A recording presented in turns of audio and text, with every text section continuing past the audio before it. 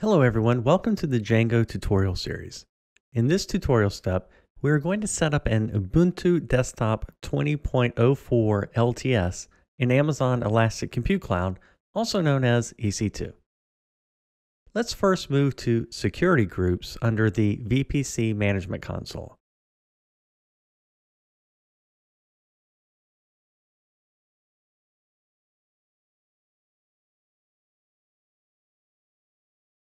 I'm going to create a new security group for our EC2 instance. I will name it Ubuntu Desktop-SG.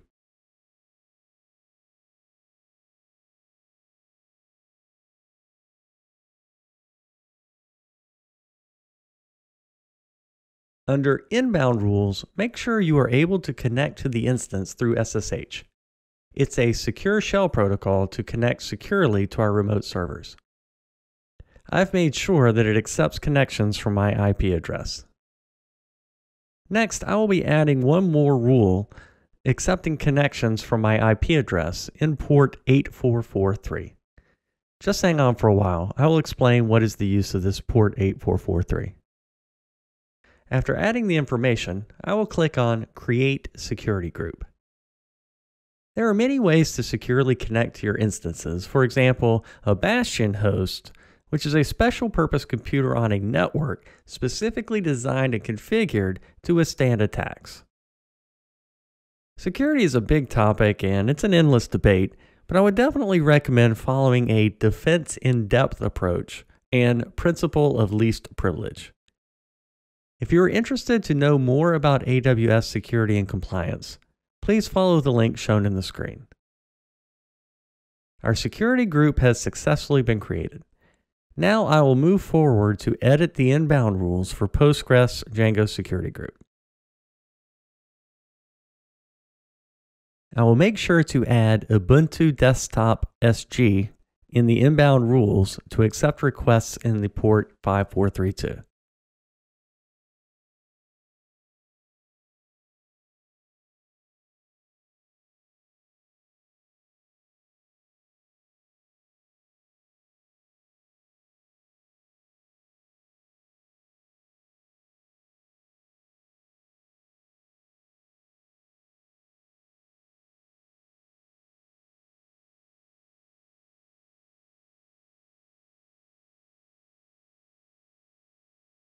I will finally click on Save Rules.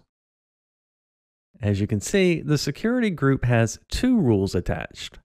One accepting connections from the EC2 instance, and the second from an IP address which is actually my public IP address.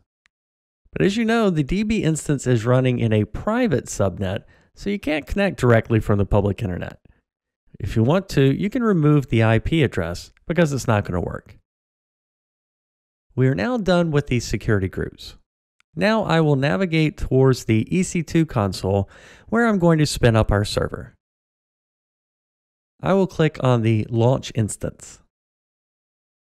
I now search for Ubuntu Desktop in AWS Marketplace. For this tutorial, I will be using Ubuntu Desktop 20.04 LTS with NVIDIA gaming drivers, which is provided by Nice DCV.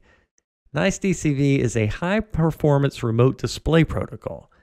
It lets you securely deliver remote desktops and application streaming from any cloud or data center to any device over varying network conditions. By using Nice DCV with Amazon EC2, you can run graphics-intensive applications remotely on Amazon EC2 instances. It's mostly used with high-performance computing HPC workloads. Nice DCV supports both Windows and Linux remote environments. Native clients can support up to 4 monitors at 4K resolution each. There's no additional charge to use Nice DCV on Amazon EC2. You pay only for the EC2 resources you use to run and store your workloads. To know more about Nice DCV, please follow the link shown on the screen. As you can see on my screen, the software provides a free trial for 5 days, but you will still pay for the underlying instance. As we are going to use gaming drivers, we need to use the GPU instance provided by AWS. GPU instances are not provided to every user. You might need to create a support request to AWS for provisioning a GPU instance. For this tutorial, I will be using a G4DN.xlarge instance, which provides 4 virtual CPUs and 16 gigs of RAM. I will click on Configure Instance Details.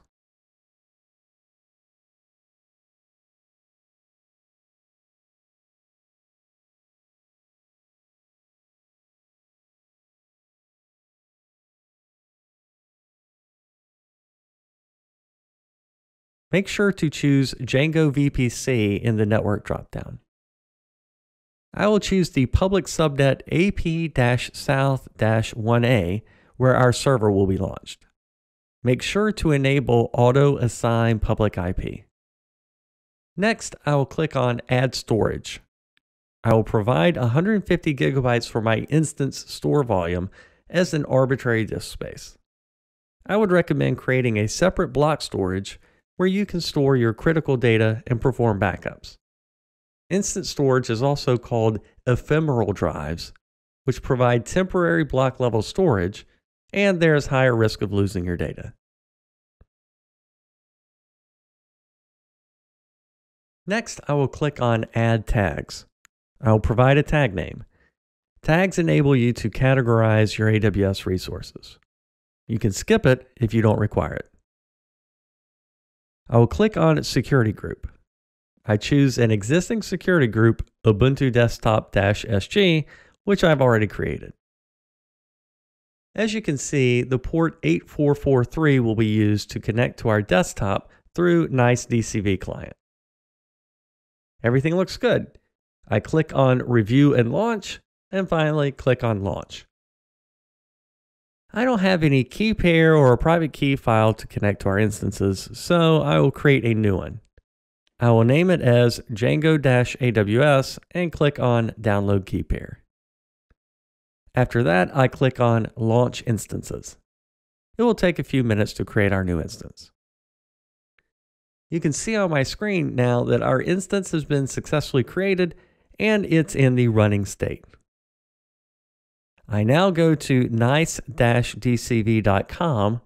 where I'll be downloading and installing the Nice DCV client for Windows. They also have clients for Linux and macOS. After successfully installing the Nice DCV client on my machine, I connect to my EC2 instance and set the password, which is required to connect to the instance through this Nice DCV client. As you can see, I've connected to my EC2 instance through PuTTY. There are multiple ways to connect to your EC2 instance, which you might have already been aware of. If not, you can follow the link shown on the screen, which will guide you to connecting to your EC2 instances. I'm now successfully authenticated. I will move forward setting up my new password by writing the command sudo password Ubuntu. Ubuntu is the username.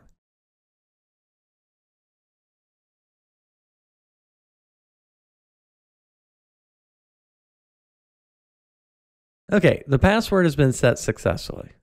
I will move forward, updating my Ubuntu systems packages. Once the system has been updated, I will close the terminal.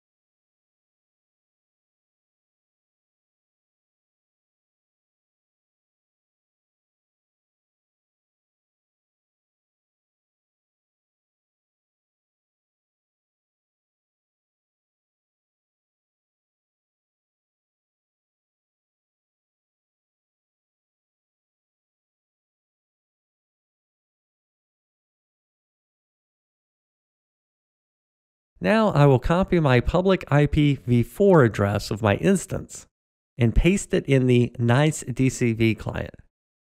The port number is optional, but make sure the port 8443 is open to accept connections, as you already saw before in our security group. I will click on Trust for agreeing to these security exceptions. I would recommend following the nice DCV documentation for hardening the server. Now I'm going to provide the username and password and click on Login.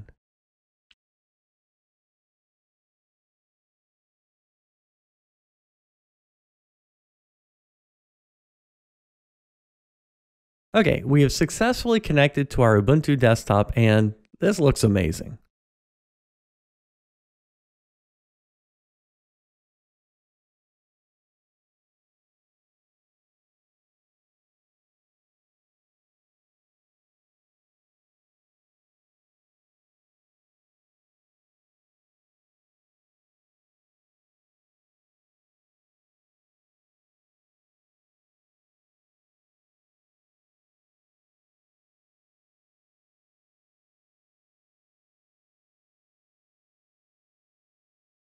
Let me try to run the application in full screen mode.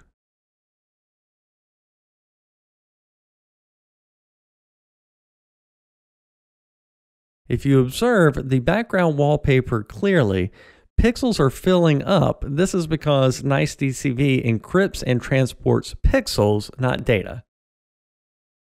I would recommend checking out the video uploaded by AWS reInvent 2019 Remote Desktop and Application Streaming with nice DCV.